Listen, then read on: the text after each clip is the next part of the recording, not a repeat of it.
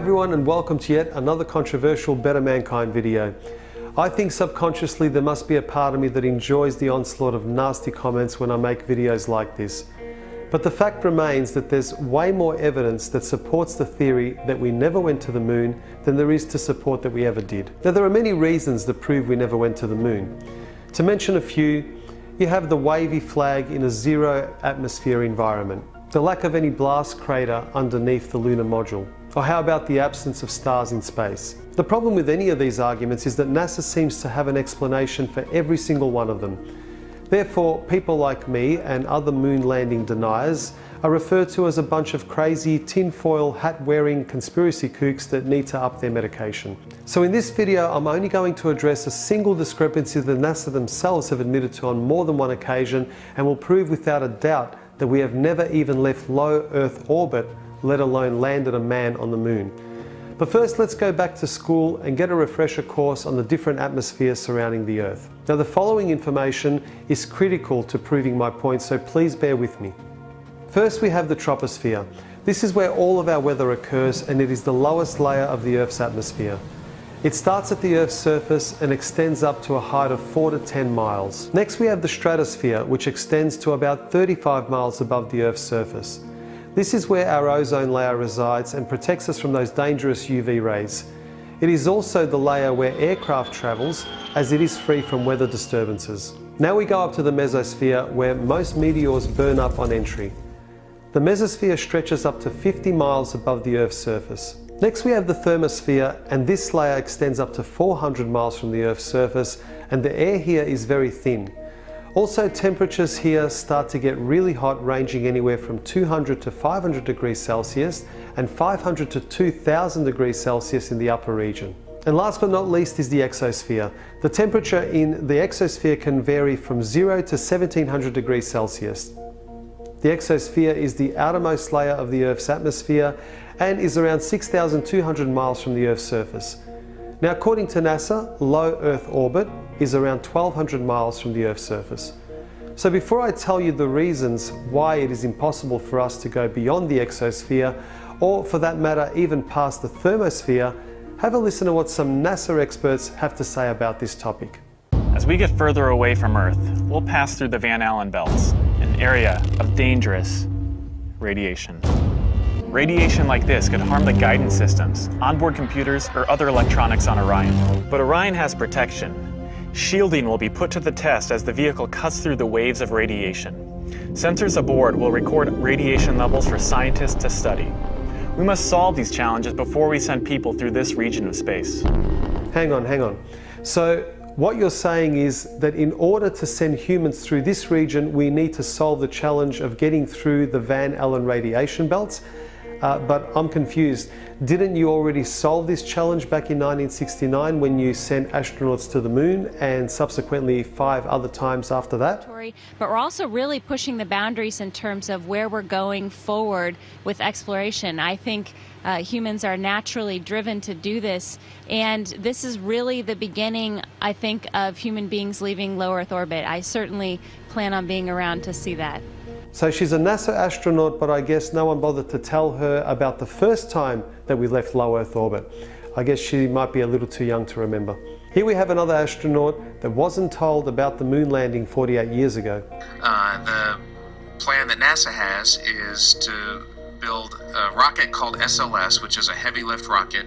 It's something that is much bigger than what we have today, and it will be able to launch the Orion capsule with humans on board, as well as landers or other components to destinations beyond Earth orbit. Right now, we only can fly in Earth orbit. That's the farthest that we can go. We only can fly in Earth orbit. That's the farthest that we can go. And this new system that we're building is going to allow us to go beyond and hopefully take humans into the solar system to explore. So the moon, Mars, asteroids, there's a lot of destinations that we could go to, and we're building these building block components in order to allow us to do that eventually. Once we travel beyond low Earth orbit, the crew will be exposed to larger amounts of radiation. So we have to design both the crew protection systems and our electronic systems to withstand this radiation. So that would mean that Neil Armstrong, Michael Collins and Buzz Aldrin We're a tough bunch of SOBs able to withstand all that brutal radiation, considering these challenges are still yet to be solved. So how is it that we had the technology to achieve this amazing feat back in 1969, but we're still working on the technology in 2017, almost half a century later? Well, I managed to find a very clever and well-informed astronaut that will totally straighten things out for us and explain exactly why we're not able to return to the moon and break through those Van Allen radiation belts. Have a listen to this clever chap. I'd go to the moon in a nanosecond. The problem is we don't have the technology to do that anymore. We used to, but we destroyed that technology, and it's a painful process to build it back again. This guy, oh boy. Here's a real-life example of what can happen to you when you're exposed to all of that outer space radiation. And if you're a child with aspirations of becoming an astronaut, being a very good liar might be a positive attribute to have on your resume. Now, just by showing you these admissions of guilt by NASA, I can easily end this video now, and I would have easily proven my point without a shadow of a doubt. But I'm sure that for some of you hardened skeptics out there, this damaging evidence is still not enough. So let's take this theory of mine to the next level. This here is the lunar module now proudly displayed at the National Air and Space Museum. According to NASA, the primary materials used to build the module were aluminium alloy, stainless steel, titanium, nickel steel alloy, heat-resistant glass. Now, if this is the case, we have a very serious discrepancy here. If you remember earlier when I went through the different atmospheres that surround the Earth, both the thermosphere and exosphere have temperatures ranging from 0 to 2000 degrees Celsius. So I decided to examine the melting points of the primary metals that were used to build the lunar module. First off, we have the aluminium alloy, which has a melting point of 463 degrees Celsius. Next we have stainless steel, which has a melting point of 1510 degrees Celsius.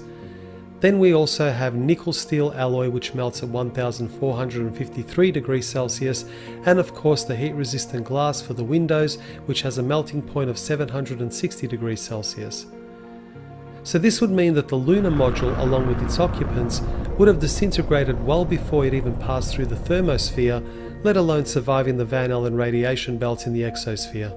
To protect the astronauts from the Van Allen radiation belts, the lunar module would have required 6 feet of lead shielding. But here's what they really had for protection.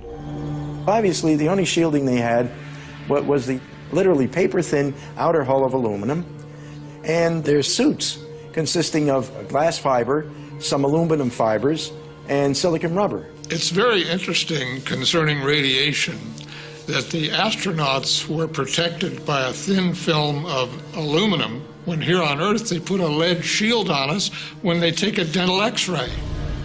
In conclusion, when NASA themselves admit to never having left low Earth orbit, and the fact that we don't even have the materials that could withstand the extreme temperatures and cosmic rays in space, how on earth can anyone believe that we ever went to the moon?